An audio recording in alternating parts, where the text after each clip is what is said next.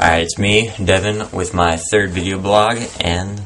this is after my second time volunteering, and this time I decided to try the other organization we're supposed to go through, and that was Neighbors United, which is like they provide a free meal for people who live in the community, and it's just a bunch of people come get food, and a lot of them talk to each other, and it's a thing that's been going on, I believe she said, since 2008, so it's a little over 18 months, I'd guess, right about now. And a lot of people are come often. It's not a one-time thing, because when I was there, I noticed a lot of them talked to each other and knew them fairly well. And for me, I was supposed to just sit with them and chat with them, try to get or a little conversation going to make it more of a comfortable environment for them, and just for everyone there, because some people. It was kind of a humbling experience to be around those less fortunate than me, because,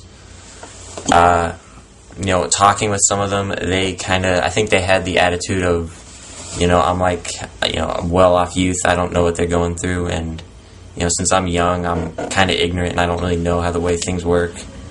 and, some people were a little more hostile than others, but towards the end of the day, or my volunteer period, some of them were really open and a lot more chatty and friendly than some of the other ones.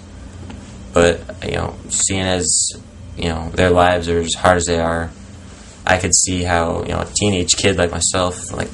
I guess the way I came on sometimes was a little intrusive, and, that just really rubbed them the wrong way. But, well, anyway, this week they wanted us to talk about, a time we've been in need or services required. And, well, I've been fortunate enough where there hasn't been really a situation where I've needed assistance or help from someone else. So, they were saying to explain how this would affect our religious beliefs, and since I really haven't had any, my religious beliefs haven't been affected by it. Mine are mostly shaped around just, the way I see religion and how it's changed the world through history, and it's just the way I see it. And watching the other kids in this program, their videos,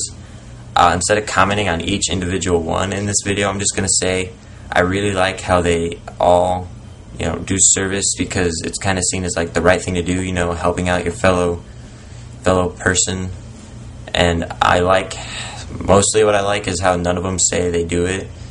because they feel it's required, to score points with God or their religious icon.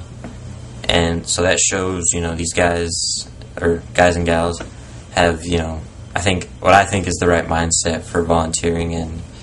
this is kind of what the project's about, seeing, the right mindset. And